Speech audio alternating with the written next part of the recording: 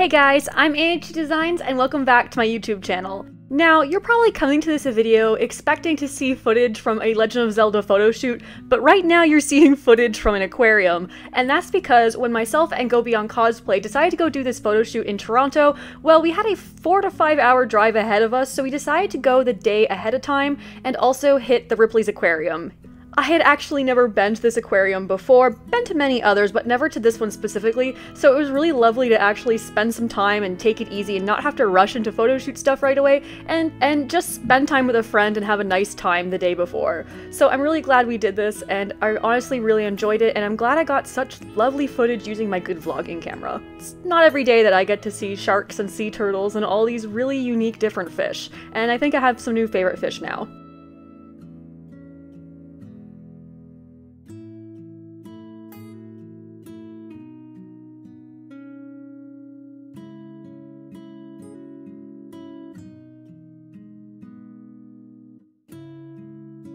Okay, so enough of the fish footage, let's get to the photo shoot. We got up nice and early in the morning and got into part of our costumes and headed down to the studio space. Now, this is not something we have in Ottawa or Brockville or anything like that, but studio spaces like this are becoming more and more common in larger cities in Canada, and this one is just super special and super different, and I am so glad that Lex Photography and also Heavenly Visuals, the photographer we are working with this day, decided to book some photo shoot sessions at this location because it's super unique and super different.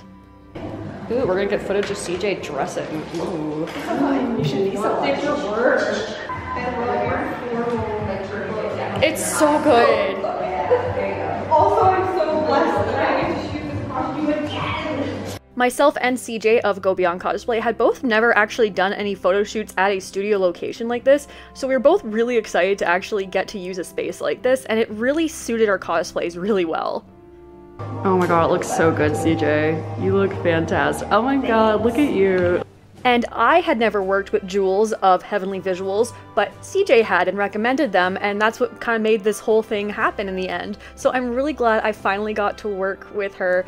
They were absolutely wonderful and super fun to work with, and I'm really glad I got all this footage that also includes her in it as well. She was so much fun and also a major Legend of Zelda fan, so that made this really fun, and she was fangirling over us, we were fangirling over the photos. It was very wonderful and very, very fun. Now, the last time we photo shoot these particular cosplays, we didn't really have any story for our particular Zelda and Link. We just kind of went into it with just, let's take some nice photos, get a little bit of story going, but these are both original versions of Legend of Zelda characters, Link and Zelda.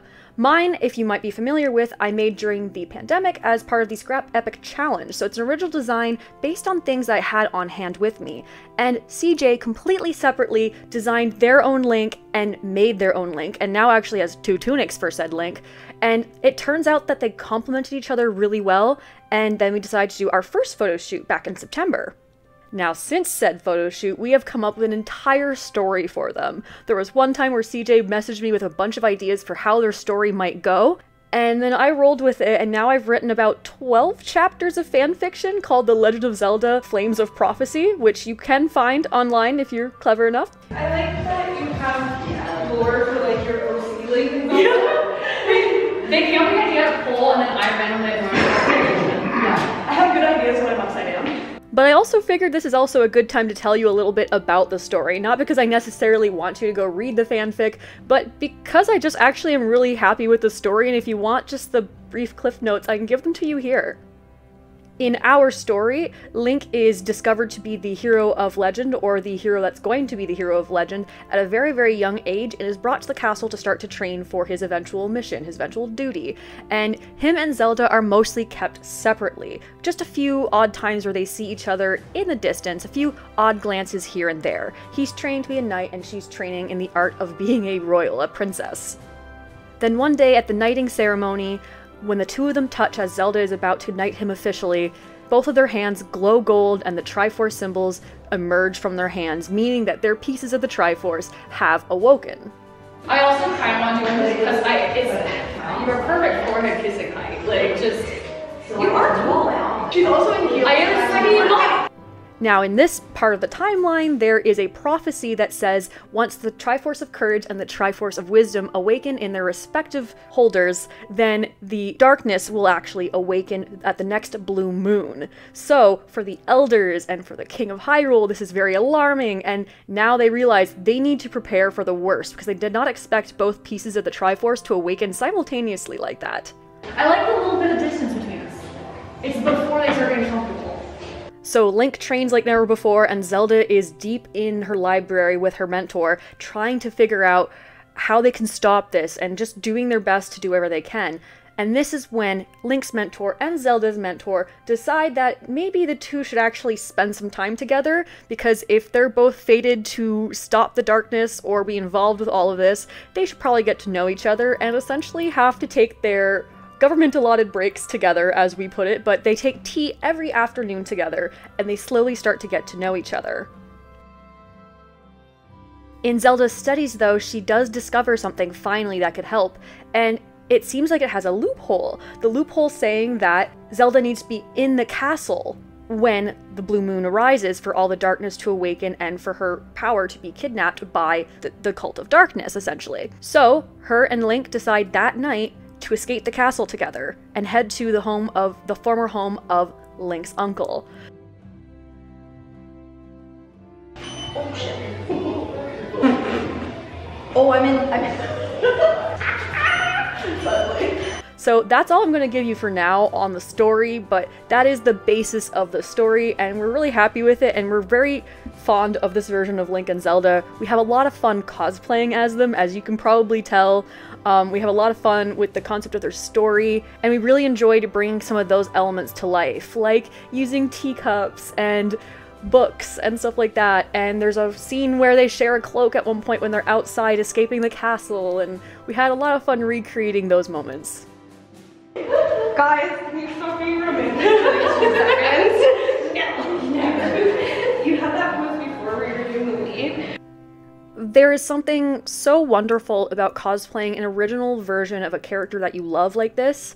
I identify a lot with Zelda, many forms of her. CJ identifies with many of the forms of Link, and the fact that we were able to pull this story together and then act it out and then create this all on our own, and a lot of other people seem to be enjoying it, makes us really happy, and it makes this a very unique experience within the realm of cosplay. Original cosplays can be so much fun and such a unique experience compared to recreation cosplays. It's definitely making me consider making more versions of the Zelda, because, spoiler alert, she does have more than one outfit in the story, just like Link does, and also maybe dipping my toes into more original cosplays as well. What kind of lift do you do?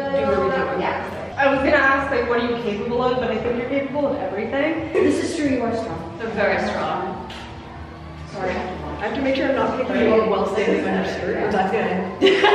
Okay. I also enjoyed the whole experience of shooting in this studio space. It was so different, so unique, and of course, the photographers we're surrounded by were just wonderful. Lex would occasionally just bump into us because they're shooting on the other side. There were other amazing cosplayers coming in and out because they were shooting with Lex or with Jules, and it was just really such a different experience from convention shooting or even from shooting at destinations. It was all so specific and just wonderful, and a really creative, interesting outlet.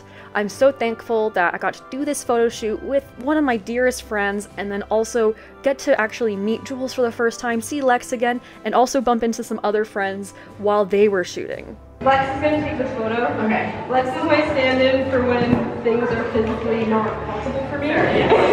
Literal stand in. I see what you have. Yeah. It was a really neat experience, and I would love to do something like this again. So thank you all so much for watching. I hope that you all enjoyed this little adventure and this little story time, I suppose, and look forward to the photos on my Instagram, on CJ's Instagram, on Jules' Instagram. I will put so many links down in the description below, and be sure to check out my next videos as well. So see you guys later.